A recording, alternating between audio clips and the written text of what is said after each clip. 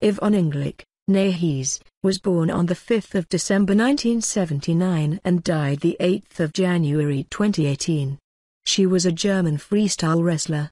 She competed since age 9, entering junior local, national, and world competitions.